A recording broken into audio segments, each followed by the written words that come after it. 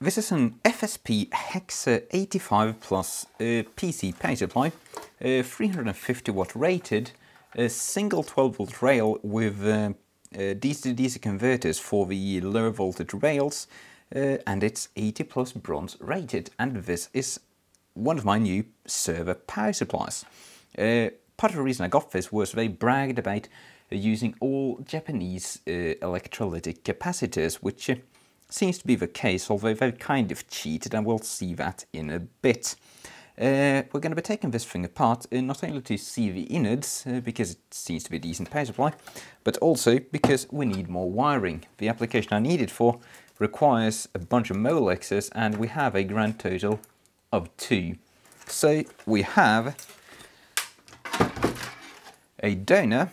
This is actually the original power supply which came with a server case this thing is going to go into, and this has a bunch of lovely old quality MOLEX connectors on nice 18 gauge wire, which is going to be perfect for powering the hard drives this server supply is going to be powering.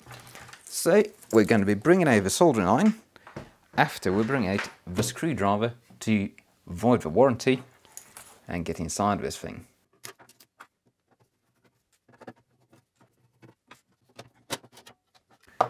Okay, and we're inside, so let's have a closer look and see how they've cheated us. And we seem to have a grand total of 2 electrolytic capacitors. The big primary side cap, which is indeed a Rubicon, and no, we've got 3. A couple of tiny ones here on the secondary side. No, these are on the primary side actually, but no matter, they are brand name caps.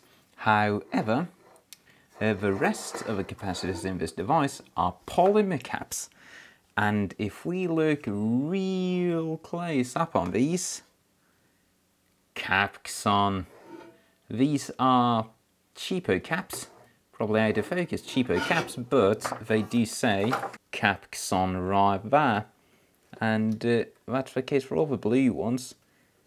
Got some on the regulator board there, DC-DC board.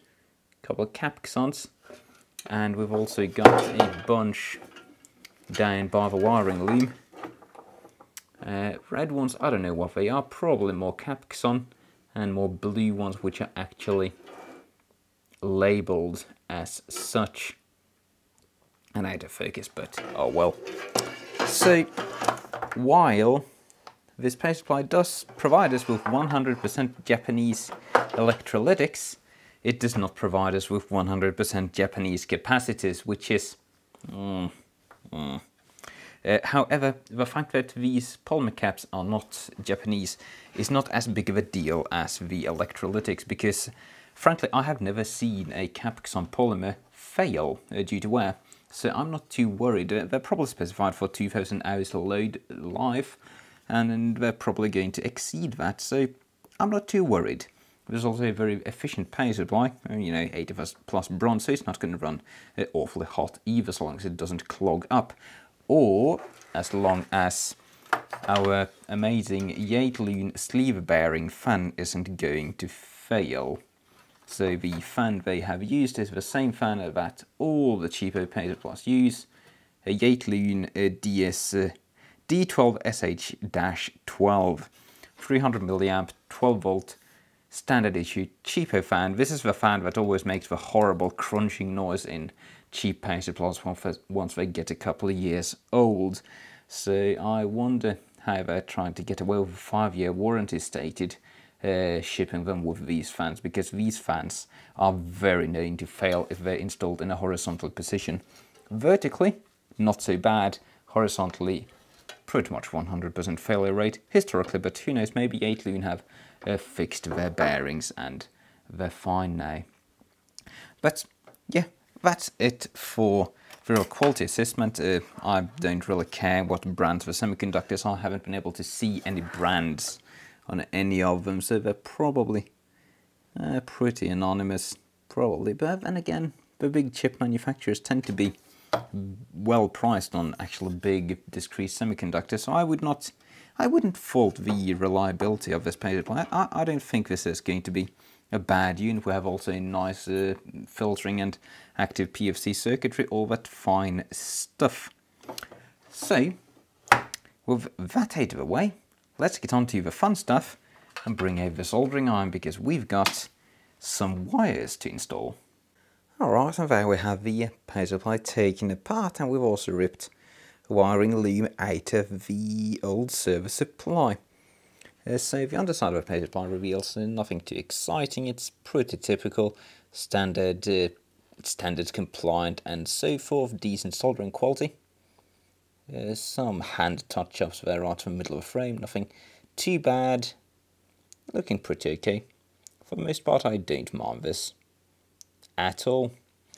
So to add these wires, we do get, since it's the lowest power 350 watt model in the range, we have a few of these holes here which allow we can just shove our wires through. This is going to be the 12 volts, we have a hole for the 5 volt down here somewhere, and this is going to be our ground.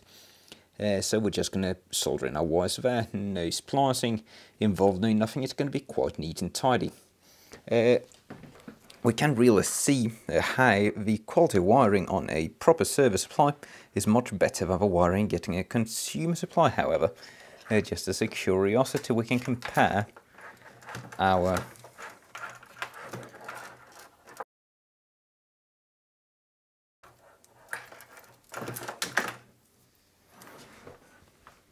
the wiring for our new power supply with our old. So this is your standard issue MOLEX connector on the consumer power supply. The wiring is American wire gauge 20, which is not very thick. This is going to have significant voltage drop if you try to power on a bunch of hard drives at the same time, because, well, it's built to handle a maximum of 2 devices and, well, a floppy. Nothing wrong with this really, aside from being inadequate for our application. So if we put that aside and have a look at the old server wiring, we will notice 2 differences. Primarily that all the wires are American wire gauge 18, which is significantly thicker, and if you look closely, our 12 volt rail has individual wires running to the power supply. You have one green wire that's not going by the other connectors. So for the 12 volt rail between these 2 plugs, we essentially have twice as much wire as the consumer plug, allowing more current to be drawn with less voltage drop, and that's a very good thing. And this double plug is the same story, 18 gauge wire and dual 12 volt wires. I think they were 12 volt wires anyway, I hope so. Haven't actually checked, since this stuff isn't actually a color code standardized as the other one is. We don't have a yellow wire, we just have the red and black ones, but I'm going to assume they're correct. Gonna have to double check before soldering it in though. And yes, if we hold the plugs up next to each other, we can see that the green wire corresponds to the yellow one. So that's our 12 volt, that's doubled up on the server supply.